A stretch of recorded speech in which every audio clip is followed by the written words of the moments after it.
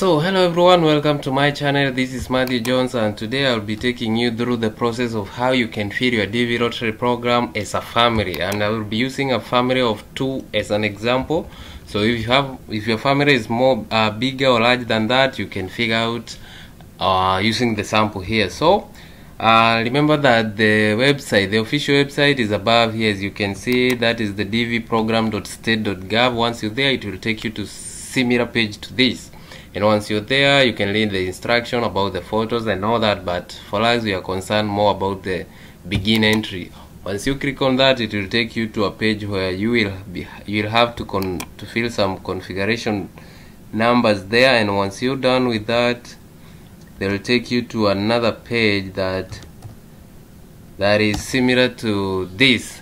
And on this page, this is the first page, part 1, entrant information. This is about the name. So for us, we'll be using my name as from my YouTube channel, that is Matthew Jones Edition. So edition name is the surname, and remember, I'll be the sample shows that I'm the father. Then I'll include my spouse and maybe 2 children. So start with your surname there, then the first name, and once you click the first name, then the middle name.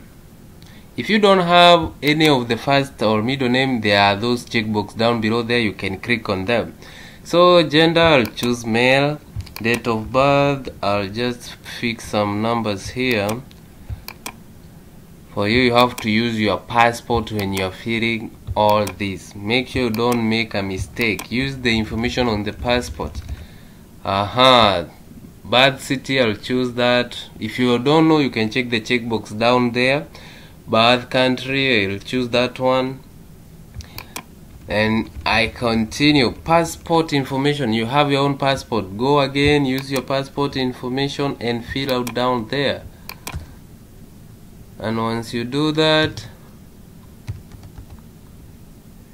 you can continue. So that's it. Passport number, just give it a rough figure there.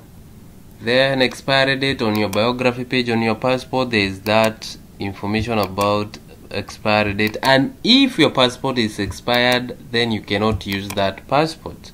I hope we are clear up to that point. Country where it was issued, I'll choose the same country. I already made a video of a single case, so this, for those who already watched that, this is just a very fast link and you can catch up very fast. So about the photos, I'll just use one photo, but if you have, your spouse and children, you have to use their photos. But for me here, I'll just use one photo here, and this is just a sample. So on the mailing address, this is an address where you live in or where you are. If you don't have, I know several countries, a lot of places don't have addresses. You can as well go ahead and use an address, maybe for your former school, your current church, whatever. A place where if they send a mail, then you can be able to reach it out, or it can reach you out at that place. So I would suggest that maybe you use the address of maybe your former school or something like that. So for me here, I'll just use these ones. And once I'm done with that, if you're not sure about the postal code, and some people get confused here, postal code and country code. Country code is different from postal code. If you're not sure about your region, go on Google, type your city, your nearest big town in your country, and request for the postal code. You'll get it there. So country, for this address, I'll choose the same country there. And country where you live today. If you're in a different country, then you have to highlight it. If you are still in the same country, there's no problem with that. Then you have to fill the real email, and please don't forget the email. This email is very important. In case you lose your confirmation number, you can retrieve it using the email. Education level, you know it better, and I received some question about education of those people who are in colleges doing some diploma courses. You can go ahead and fill, if you are in that level, please choose some university courses, and after that specify it. So I hope that one is clear. So for me, I will just use the minimum I that is qualified, that is the high school degree. And the term degree means that you have the certificate. The secondary school certificate is also known as the secondary school degree, whatever. So if you have the certificate, well and good. Then from that we go to the key point here. What is your current marital status? Current marital status means what you are right now, not what you expect to be in a few months. So for us, we are going to use married by a spouse who is not a US citizen, who is not US, lawful permanent residence or something like that. So then the next question will be how many children? Let's go with 2.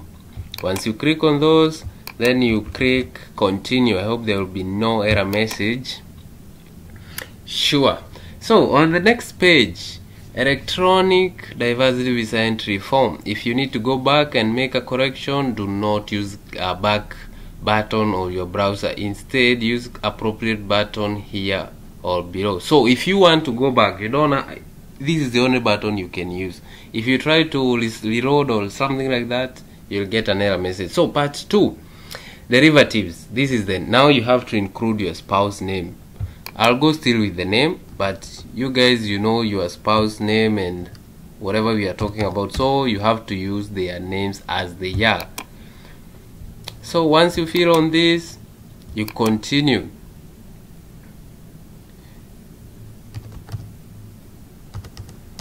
So you fill the spouse name, then date of birth and everything there, and you continue. You choose the gender. Now this might be female here. For the month, maybe you can just do it very quick. I'm trying to be as quick as I can.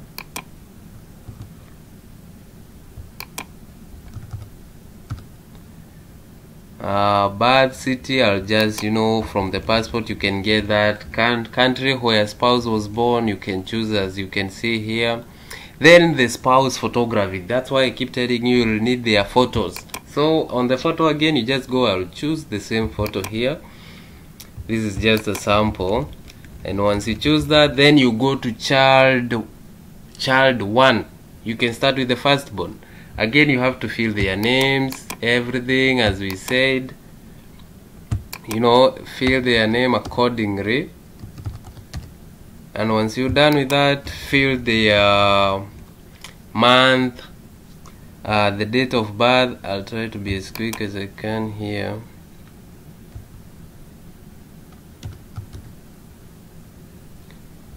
The process needs some time, but you need to be prepared very well.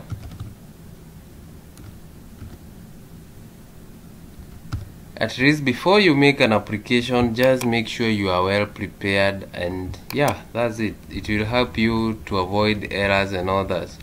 So again, you'll need to upload a photo again. For every child, every derivative, you will have to upload. So the child 2 again.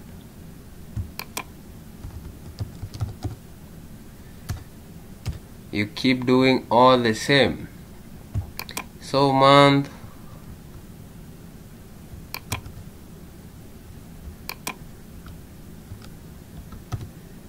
so this might be a male, and once you're done with that, you continue.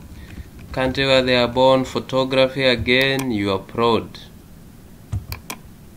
Once you click on that, then click on continue. Now you have to counter check everything. Everything is here as it should be. You see on the first page starts with your name. Everything, male, gender, birth, city, country, whatever, everything, passport name or expiry date, everything is there. Photography and everything. The email address and everything. Then marital status, 2 children, the spouse and the relatives, everything is there. So you counter check all that. And once you're sure it's saved, then you can click submit. Mine I don't have to submit because this is just a copy this is not real information, and that's why I won't submit. But once you submit, it will just go straight to the point and you'll get your confirmation number there. If it doesn't, make sure you redo it again, but try to be fast because many people get error messages because they are slow, and once this application takes a few more minutes, then it will be low and it will be locked and you have to try.